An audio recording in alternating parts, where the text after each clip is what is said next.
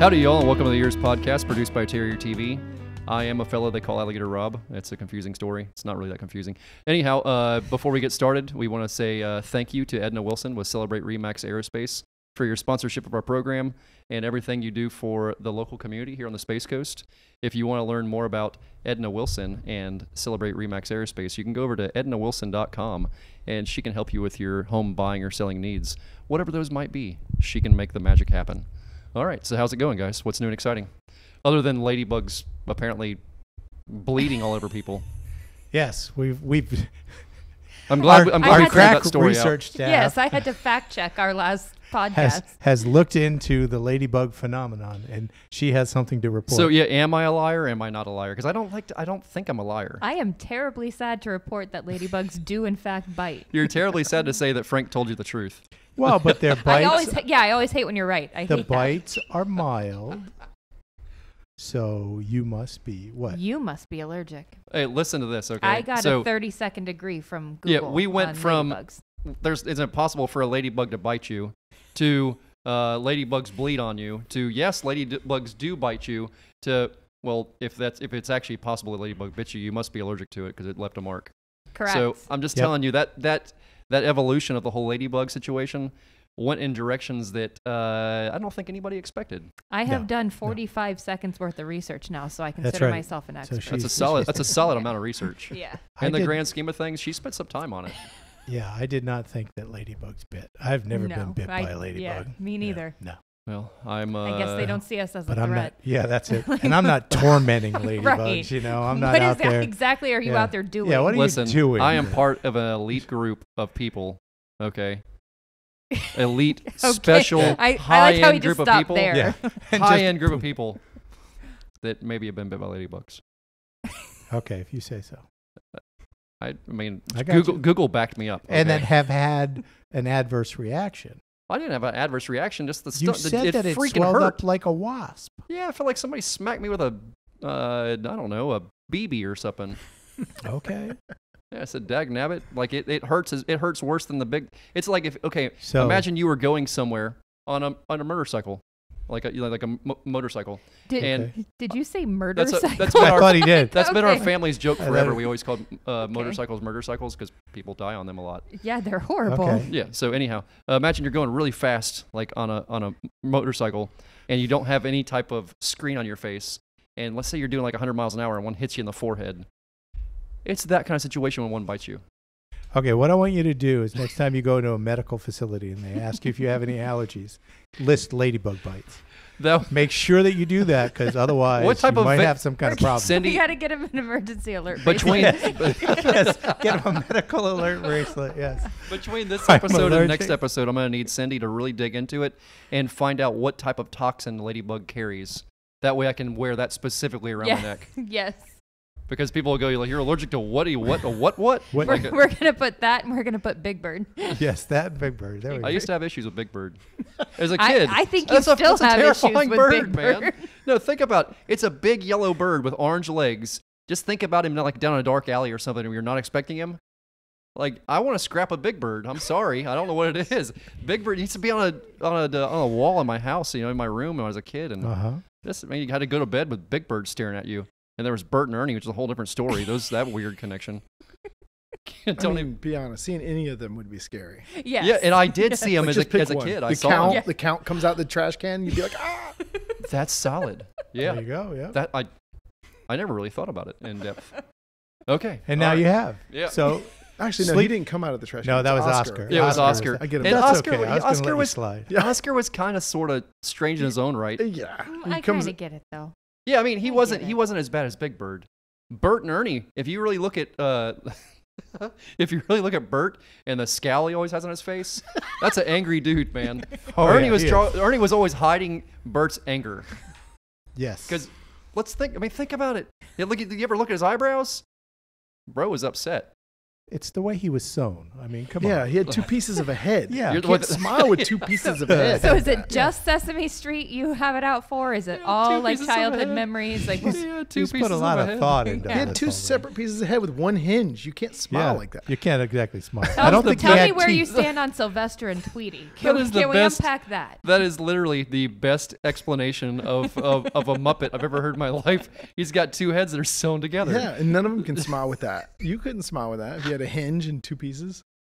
It's like a clap. I can't control myself. There you go. All right. All right. Okay. I'm better now. Got the. Oh man. That's the first time I think I've lost it in a long time on a podcast. Yeah. I didn't even mention big birds. Welcome. I mentioned big birds. You did. I did mention big birds, but I didn't go like this as I said big birds. So that's true. Anyhow, that's a whole different discussion, Rick. We can't really get into that right now. That's above our pay grade currently. We'll get away from. Okay, we'll get into it. Okay, you guys ready to check with our guest today? We're ready. We're waiting on you. Okay. Oh, Lord. Okay, so today on the podcast, we are joined by Rick Wolter. Rick runs an organization called Underdog Devs. And, man, I think we've been friends since, first grade? Yeah, I was young. We were young. I don't remember what grade. It was Atlantis, I think. Isn't that what it was? Did we start at Atlantis or did we start at Challenger 7? I know I was at Challenger 7 for a couple of years. Yeah, I wasn't. No. So it would have been 3rd grade. Yeah, then. 3rd or 4th grade. Yeah. Because I came from Cocoa. I was living off, or whatever that road is out there, down there in Sunrise Village. Okay, I got you. Yeah, Canal Groves Boulevard. No, it's not Canal. It's Clear Lake. Clear Lake. Okay, there's 2 different ones. There's one now that's a newer neighborhood that's there on Canal Groves Boulevard. All right, so yeah, tell us a little bit about you, buddy. Yeah. Software developer.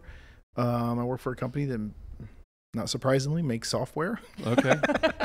Would not have pieced that together. Right. In my spare time, I work on Underdog Devs. Underdog Devs is basically an organization that helps formerly incarcerated people and underrepresented people become software engineers. Basically gets people from 0 to hireable. Yeah. So you really go from 0. Yeah, we take people that have never coded before. That is amazing. And help them. Yeah, you might be cleaning pools one day and building software the next day. Oh wow! Okay. I mean, not the next day. Now that would be a heck of a transformation.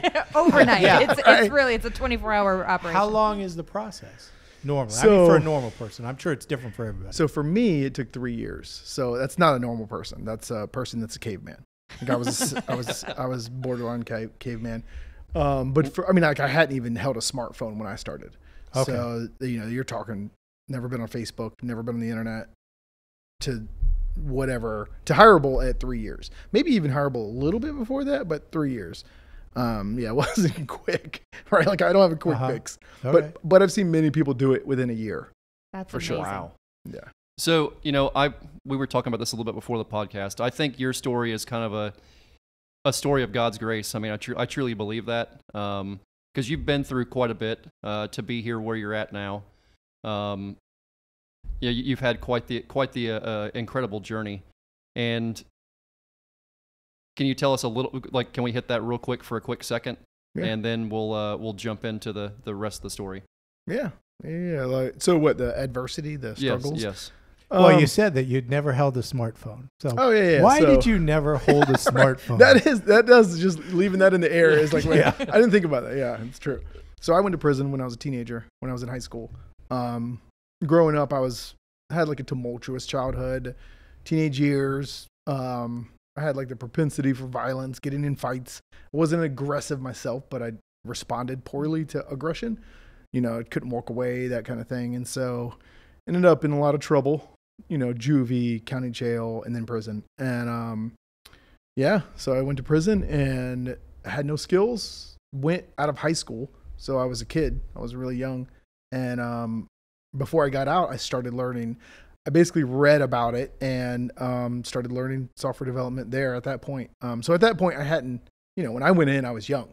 And so, I did some years, and when I'm getting out, I had no, in there, you don't have access to the internet. You don't have access. Now there's a few things that have changed since then, but when I was there, It was like old school. You know, I might be in a cabbage field one day, right? Like picking cabbage. Yeah. Right? Like I'm not going to be a professional cabbage picker. Right. Like it's not what I want for my life. You're literally not being given an opportunity to develop skills that you can for use sure. on the outside. And, you know, it doesn't help a lot of us go in there. We're like little savages. We're young. I was an idiot. I made terrible choices growing up. You know, and Frank can attest to that. Like I knew Frank for a long time. So, you know, I mean, I wasn't a terrible person, but I did make bad choices. I seemed to always make impulsive, bad decisions in the heat of the moment. And had to do a lot of soul searching, and I did that in prison. You know, read a lot, educated myself a lot. Not saying I'm perfect, but I did come to the point where I was like, hey, I'm not the good guy. You know what I mean? In all these incidents, like maybe there's more to it than just, hey, you know, because you try to diminish it. You know, you try to look for reasons, and you're like, oh, well, this guy did this or this person did that. And at some point, you're like, well, other people aren't doing this. Other people aren't responding the same way. Yeah. So I was like, let me do some soul. You know, I did a lot of soul searching and realized like I got to make better choices in life. And you know, from there, started trying to make better choices. So at what point, how long before you got out was it you started looking into software development, and what made you look there? A few years, maybe it was 3 years before. I was just realized I had no skills, and was looking at like things that are in demand. And of the things, they had like truck driving. I didn't have a truck in there. Yeah. Yeah, you know, like there was a couple of things, but data science, software engineering. Well, software engineering's like the salaries range usually from like 60, 70 to like 130. And I was like, not bad. That's not bad. But, you know, at the time I was thinking it's for wizards, right? Like you don't think it's like for normal people. You think it's for somebody that's much smarter than myself. Yeah. But it's not. It's really anything. And this is what helped me was realizing that anything, you can do anything. It's just a matter of how much time you put into the thing. And so I was like, all right, let me start reading about it. And I got interested in it. And my wife helped me. She sent me a lot of stuff. Amanda, who you all know and have interviewed. Amanda, without her, I probably most likely 100% wouldn't have been able to do it, but she was there and she supported me and she helped me get material. And to be honest, I had Python and some YouTube videos snuck in on a thumb drive. Oh, okay. Listen, of all the things to sneak in, I think I'm okay with that. Like that's. Yeah. And so we put it on some computers that weren't being used in a drug treatment center at the prison I was at. And I started learning. And then as I learned, I'm kind of a people person. You know me. I like people. So I'm like, hey, why don't you all learn? And like, this thing's great. Like how much money you can make. And so I started teaching it in there before I ever got out off this stuff that basically Amanda made happen. And so started teaching it from that point. So how early on to, you know, you're starting to read about this and study it, did you go 100%, that's my jam. That's what I want to do next. This is going to be my next thing I'm going to do. Was it immediate? It was like 2 days. Yeah. That's awesome. No, I don't know. Like I'm like I said, I'm a little impulsive. So like I was like, your mind was made up. Yeah, your mind was made up. Yeah. And I recognized pretty quickly though, it's not something it's one of those fields that's pretty deep. So you can dabble and feel like you know something and you know nothing. But the good thing about that is it hooks you. So then you're pulled in without realizing like how much you don't know yet. And so, you know, 2-3 years later, you're like, good God, I'm still learning. Well, I didn't know. I had no idea. If I had known this, I might not have continued. Yeah. Like I might have gave up. Yeah. If you knew how deep the hole was. Yeah. Because it makes you feel, you can get a little touch of it. Oh, I wrote a script that does this thing on this computer. And, you know, and you're like, oh, I'm a software dev now. And you got your, you know, so the way I would do it is I would sit in this computer and I would have headphones on, and we got music sent in too, of course, because if you're going to have YouTube stuff snuck in, you might as well get music snuck in. So we had music on these computers, and we had these YouTube videos that Amanda helped us get. And I would just zone out for hours and hours and hours. And it was like an escape kind of. Yeah. And it was super fun. Made me feel, I didn't know anything at the time. I thought I did. And I started teaching it to everybody else. And it kind of took off from there. So, okay, you went through that section, you know, you learned about it, you taught it while you were in, you get out. Now, what's the next step? How do you end up getting a job doing that? Well, I realized I didn't know enough when I got out. So I got out, realized I don't know enough, wanted to try to go to school. I have a felony, you know, I don't just have one felony. I've actually had a record, even before the last charge that I got. So I have this like, you know, scarlet letter hanging over me that I'm going to have to explain to people and convince someone like, hey, I'm okay. I'm worth taking a chance. Yeah, I'm not a threat. I'm not a risk. I'm not whatever. And so I realized I'm not hireable yet. No, you're not the sum of past actions. Definitely. Nobody wants to be known for their but worst. trying to explain that to an employer. Oh, it's not going to work. That's a big hill to climb. Exactly. It's not going to work. So I wasn't hireable. So what I started doing is I just found like odds and end jobs. I worked with my friend, Chris Segura. I worked with Chris for a long time doing some or part-time stuff in Orlando, doing like sound setup things. Coquina Seawall stuff like I did growing up, which I couldn't stand, but I had to do to get by. And then I took as many loans as I could to go to EFSC, and just that way I could at least be barely getting by and coding at the same time. And now Amanda had just graduated. She was actually studying for the bar exam at the time. So we were like super broke and stressed and trying to get by. And it was rough. It definitely was rough. And I was having to learn everything because I had never done a lot of stuff. I didn't know how to sign a bill at a restaurant. Like it had to be a little bit of a culture shock too. Oh, and I was embarrassed, right? Like as a grown, I'm a grown adult. How do I explain? I don't know how to do that. Like, and so it's just constant embarrassment for not knowing things that typical people know, and people having no idea why you don't know how to do that thing. It's just weird, Yeah. Did you spend a lot of time like in an environment, just kind of watching to see what other people are doing? Yeah, definitely. You watch a lot. I didn't like ordering for a long time. Amanda ordered for me for like the first 6 months. Like I wouldn't even order food. Because there's so many options and you got and they'd ask you questions and they're like, do you want to, how do you want that cooked? For so cooked? many years, you didn't have choices. Nobody asked you what you want. Like, your day was planned for you. Right. Then, they're asking things like, well, how do you want it cooked? I'm like, what does that even mean? Like, I don't know what you mean. All the way. I'd like it cooked all the way. Thank you. I want it in the oven, just like everyone else's food. I don't know. How do you, what tools do you have? I don't know. With their food, the same way, right? Yeah. Is there any other way you're cooking it? Is there something weird about me? Why are you asking me that? Yeah, so it was a lot of learning, whole lot of learning to do. So there was all, that on top of everything else. Yeah. So when you got out and what was your first break into the field? So I after a certain amount of time, I went to a coding boot camp for a little while, short period of time. I got my AS in software development programming from EFSC, and it doesn't really have you hireable, as not hireable in one sense. Like if you're interviewing at a tech company, they have a pretty rigorous interview process. You have to show serious skill. Now, if you're hiring at like Raytheon or like, no offense to everyone that works there, but I mean, I've tutored people that work out there. Like they can't program. So you're saying that's where you get used to the field. That's where you get your in. If you can get jobs out there. Yeah.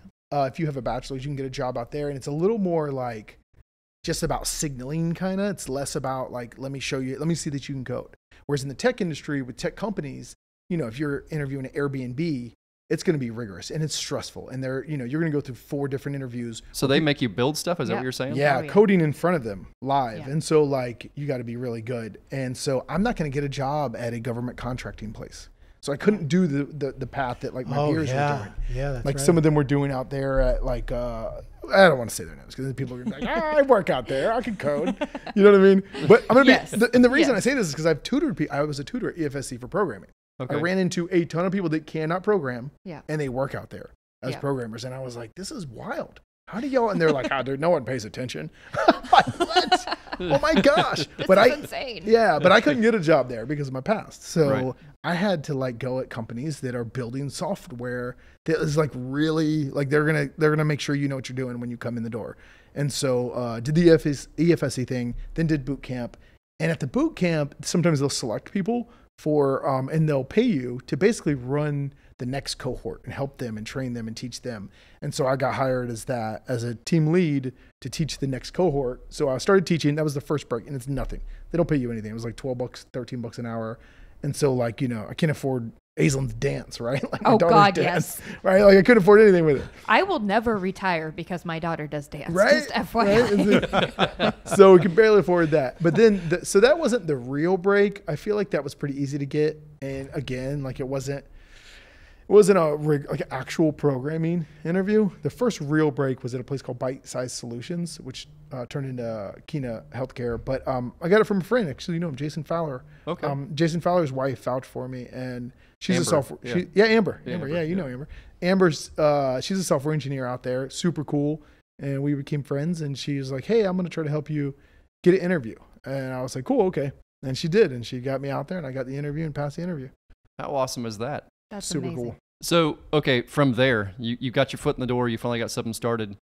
How in the world does this come about? How does Underdog Devs come about? You know, how do you go? How do you go from there to that? How does that? Well, how do you work that in? It kind of started. So I posted some things on like social media, usually Twitter. I haven't used most other social media. Only recently did just to start communicating with people. But I posted something about my past, saying, you know, for like inspiration, right? Like you could do anything you want to do type of thing. Probably use some cliches, like, you know, some trite expression about you can be all you want to be, you know, whatever. And I surprisingly like went wild. Like I had a lot of people reach out and say, because it's lucrative, software engineering is lucrative. It's a field everyone knows is lucrative and a lot of people are trying to get into. So they're like, wait, how did you do that? Right? Like if with your past, because I mentioned my past, and I had people reach out that had felonies. So I was like, yeah, I could help you. So I started this like group chat. And so I was basically helping them, guiding them, telling them what to do, what I would do. And one in particular is a guy who was back at when I first started, we first had the programming put on the computers. He's actually here in Titusville, Ryan Dayton. Yeah. He went to astronaut though. So, okay. But, so did Cindy. So did Cindy. I went to astronaut with Ryan Dayton, actually. Oh, did you? Wow. So Ryan and I became really close. And he basically, every step of the way, he did the exact same thing. In fact, according to him, I tossed the teaching, I dumped it into his lap. He did start teaching because I wanted to do my own thing. So I started the class, got him teaching, and then I would like be over on the side programming my own stuff. So then Ryan gets hilarious. Out. Yeah, we go to a lot of places together. We end up out. He gets out and does the same exact thing I did. Went to EFSC, follows in my footsteps, joins Underdog Devs. And we get hired. He's a software engineer now. He builds mobile applications now. Was a construction, into construction stuff and switched careers. And he's a perfect example. And he's right here in Titusville, which is really cool. That is really neat. Yeah, old local boy. But yeah, so did I forget the question? What was it? No, I was asking how you got to the point where you founded this. Oh, okay. Yeah. So yeah, that's right. No, so, you're working your way there. Exactly. You're on target. I knew where I was. Sure. We promise you're on target. No, you're doing good. Yeah. So we started like a group chat and with the people that wanted to learn. I don't think Ryan was in that because Ryan and I were friends anyway, so I was always helping him. But this group in particular was full of like people that had been to, they went to prison for everything from armed robbery to whatever, you name it. And I feel like they were like the type of people you want to help. They like made poor choices and nobody wants to be known for their worst choice, right? Yeah. Like regardless of where you stand on criminal crime in our country or like rehabilitation. The point is, first off, it's in all of our benefit to not have people repeat. Like we don't want high recidivism rate. We want low recidivism. If you come out and you have no hope and no opportunities, what's the likelihood you're not going back to that and life? It doesn't benefit any of us. We create more criminality with the way we have, with how broken our system is. How ostracized people are. You can't rent places, you can't get a job at a lot of places. And I get it, but like I'm not saying that like having some sort of filter isn't important and you don't have the right to like not associate with whatever. But like the end goal is, I think that we all agree it's important and smart for all of us together to try to get people to not recidivate, or however you say that. Yes. Is that the right word? Recidivate? Not offend again. Not offend again. I can say that. Don't ask me fancy words. The recidivism rate is like, I want to say 80 or 84% within 3 years go back. It's way up So there. like it's really high. Yeah. Why is it so high? So anyway, like you don't want to be known for the worst thing you've ever done. None of us do. Yeah. We all agree on that. And so like this is a group of guys that like seemed like they were normal people who had made poor choices. And I started helping them. Well, then I realized, like, I don't know anything. Like, I really don't. Like, I don't know much. I don't have a big network. I grew up as, like, white trash kid from Cocoa, right? Like, I don't know anybody in the software engineering world. Not, like, real, but I had built some contacts at the time. And so I was like, let me ask them if they would help, see if they're interested.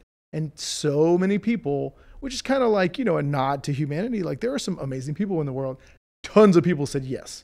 Lots of people. And you're talking about some super successful people that have like their own Wikipedia page, like people that have like just done a lot in life and been great successes, wanting to help a group that like I don't even know why they want to help us, but they do.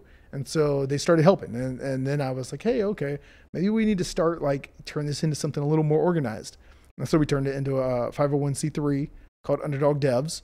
And it's at 670 people now, I think. That's amazing. Yeah, it's pretty huge from like just that little group chat of really cool people who, needed help. And of that group, like we have quite a few. One's from here, Will McQuaid. He was cleaning pools when I found him. I say found him, like I didn't stumble across, he wasn't lost. Yeah. When I met him, we actually know his wife. His wife introduced me to him and was like, hey, yeah, he would like some, he's trying to do something. He wants to change what he's doing. He's cleaning pools. Doesn't like it. It's hot, Florida, right? Yeah, like nobody needs it. We all know why it sucks. Right? Yes. Like, yep. And he's a software engineer now in San Francisco, making really good money. Very neat. He didn't even have a laptop when we were introduced, and I was like, come on, join Underdog Devs. He had felonies from the past. He had drug addiction problems, had beat them, and joined, and yeah. So it's like lots of stories like that were really cool. But yeah, so that's basically the idea of it. It blew up later. Mostly blew up from my partner. My partner, I have a friend that helped. I met her, Jessica McKellar.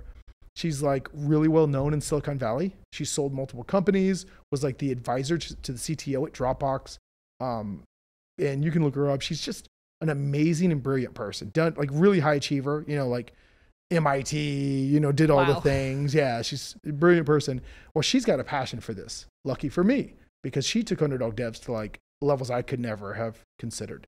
And so that's really what happened, is her vouching for me and for Underdog Devs kind of made it into something where we were able to get more people hired. We got resources, we got money, we got like computers. I don't think on my own I would have been able to do that.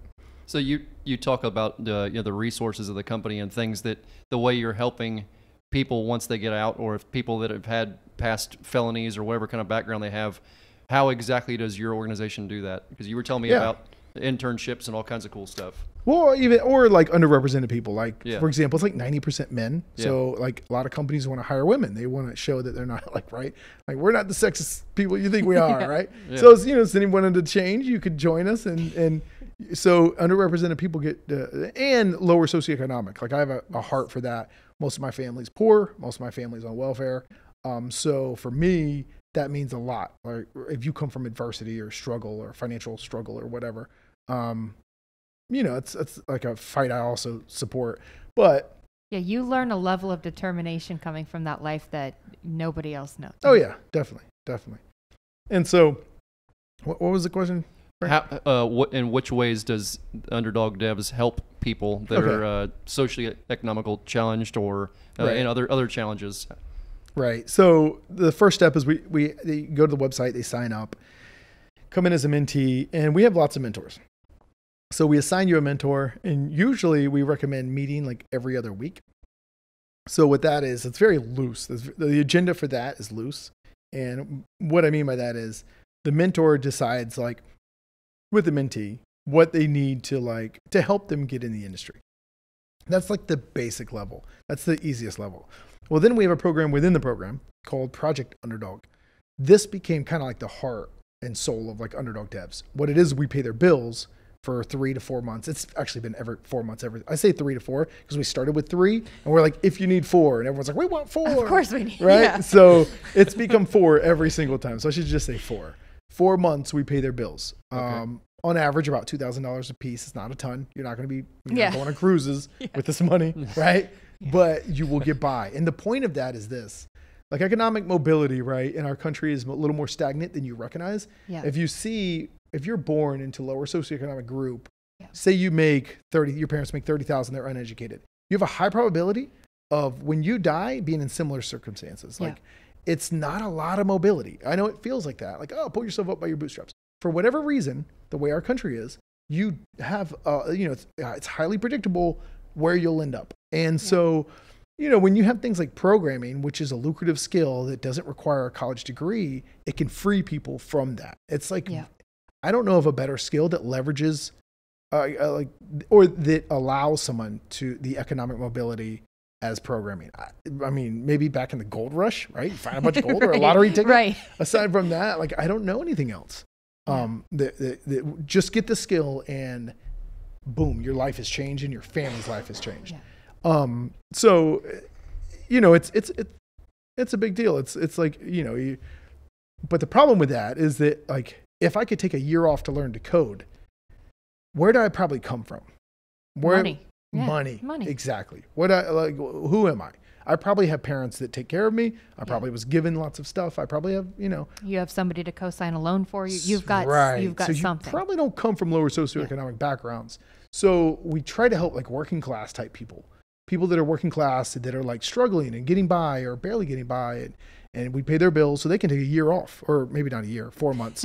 I say a year because we actually we allow them 2 terms. So it ends up being 8, right? Okay. So we're paying your bills for 8 months. Yeah. And during that time, we add mentors to your load. You basically get 5 mentors. Now, these mentors are from like Google, Adobe, wherever, brilliant software engineers.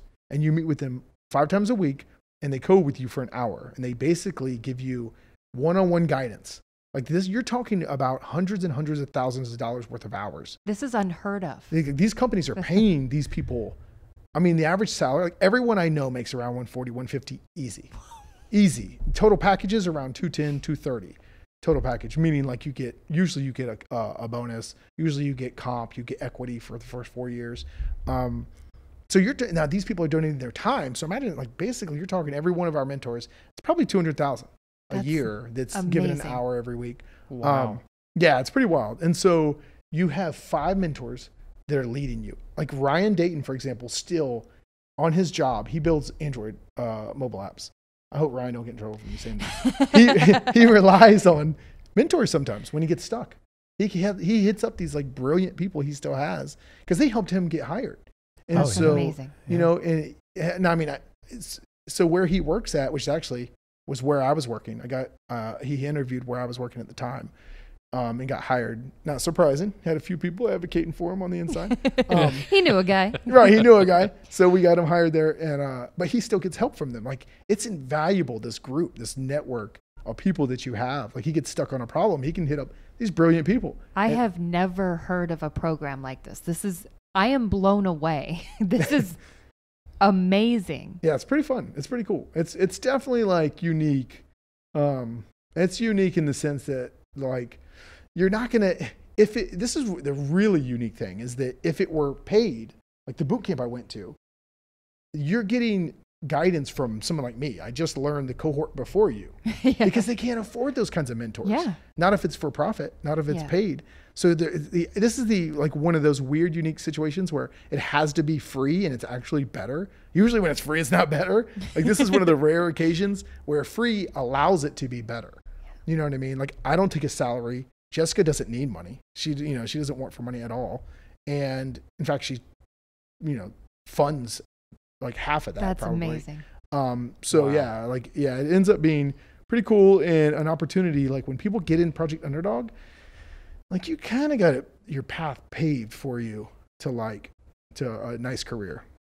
That's one of the most incredible things I think I've heard in a long time. Yeah. I knew you guys were doing a lot of stuff through that, but I had no idea it was that in depth. Oh yeah. The number of lives that are being changed by this, because something like this has a ripple effect. It's not just the life of the person you're changing. It's the life of everyone in their periphery. Oh, their kids, their spouses, families.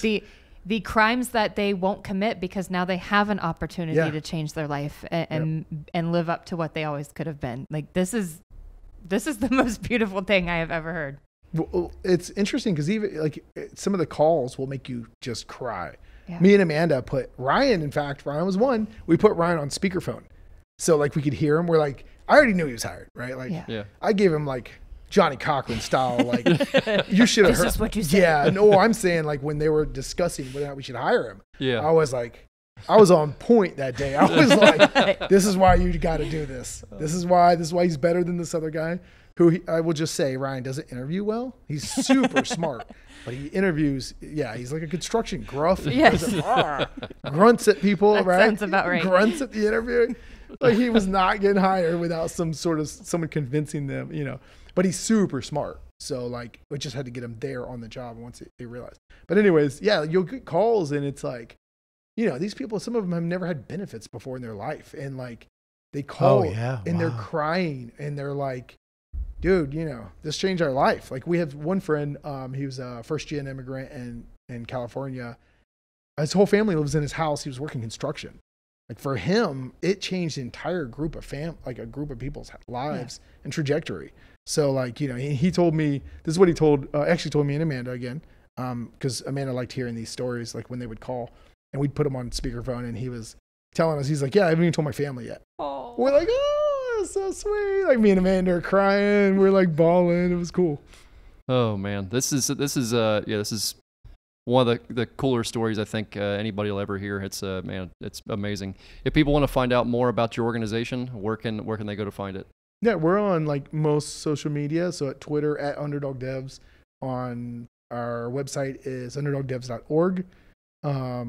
All the other sites too. I don't really run those, so I'm not even sure how active they are. So, but yeah, definitely the website's the best place, especially if you want to sign up, because as a mentor, if you have skills in software engineering and can code, as a mentee, if you're underrepresented from lower socioeconomic background or formerly incarcerated or have a felony, you sign up as a mentee there. Okay. Rick, thank you so much for being on here. We really appreciate you coming on and chatting with us, buddy. Yeah, thank you, man. Wish you nothing but the best. Love you, Bubba. Awesome. All right, guys. On until next week, I reckon, right? Yes, I suppose. Yeah. Anything crazy happening over the weekend? God, I hope not. Anything crazy happening over the weekend?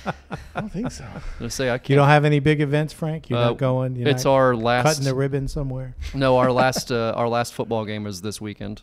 We played Park Avenue Tuesday. So that was how'd you do? It was. I think they're probably, hopefully nobody from Park Avenue is listening to this, but I think they're probably the best team in the league. So I think we did pretty good, finishing 38-28. We didn't win, but it was pretty close. Okay. The kids were happy. It was a good game. What's the team record? This year we have won 1 and lost 4. Oh, okay. Yeah, but tough season on the board. No, it's funny, man.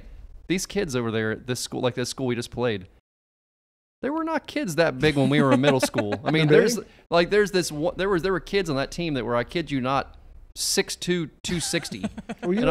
This is middle school, man. Jermaine Chester? This is middle school. Oh, middle school. And I'm like, what in the world, man? I was going to say Mike Lowry, Jermaine Chester. Well, yes, they were some big boys. Yeah, those were, when they got that big, they were at least sophomores. That is true. At least sophomores. That is true. These guys were, you're humongous in 7th and 8th grade. I'm like, what in the world is going on? Man, I could never dream about being that size. It's fluoride in the water. It's all the hormones in our food. Yeah, whatever it is. Like, goodness gracious, man. Fluoride. Yeah, and they're all like super fast. They're all like super agile. Everybody can catch, everybody can throw, everybody can run. So I mean, it's. And then we have. So what do they need a coach for? Well, no, that's the other team. That's the other team. That's the other team. Yeah. Our team needs a coach. No, not my team. The other team didn't have a coach actually. They were just out there. They didn't even need one. Yeah, they were writing their plays in the sand and just going with it. Yeah. Oh man. No, it's a bunch of great kids on our side though, and it's nice to have. It's a bunch of Christian schools, so it's pretty neat stuff. But anyhow, I digress. I had to say it at least once. I haven't digressed. I haven't digressed today at all. No, I see that. Yeah, I haven't digressed today at all. That's the first time digressing. You did good. I even made it through Ladybugs and didn't say it. Right. Anyhow, thank you again for being here. Thank you again to Edna Wilson for the sponsorship. And guys, go to EEARSS.com, EEARSS.com or .org to find out more about us and our organization, or search EEARSS to find the podcast. EEARSS. All right, we'll catch you all next week. Bye-bye.